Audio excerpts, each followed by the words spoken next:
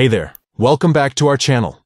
Today, we'll show you how to decline a page invite on Facebook using your PC. Let's get started. Step 1. Open Facebook. Step 2. Click on the menu icon next to the messenger icon from the top right corner. Step 3. Now, click on Pages. Step 4. From the left menu, click on Invites. Step 5.